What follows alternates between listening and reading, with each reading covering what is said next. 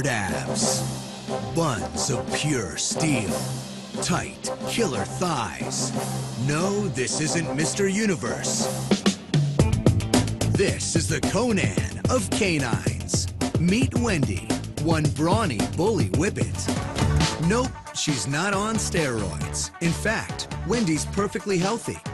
Her booming body is all due to a rare genetic mutation that's actually given her double muscles. It's so rare, the only breed to suffer from it are whippets like Wendy.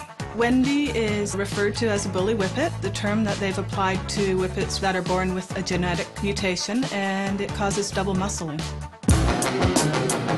So there's Wendy's stomach. You can see all the muscles. Her hind end muscles are very large. They almost look like hams from the back, they're so big.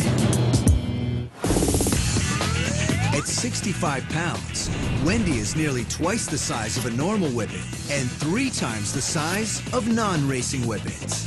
I have a little non-racing whippet. She weighs only 20 pounds, whereas Wendy weighs 65 pounds. And though this muscular mutt was jacked from day one, Wendy's owner Ingrid saw the beauty behind her brawn. The breeders knew right away when Wendy was born that she had this condition because she looked exactly like she does now. And I really decided she was for me. She was so different. You had to love her for her looks, even though they were pretty, but they certainly grew on me very quickly.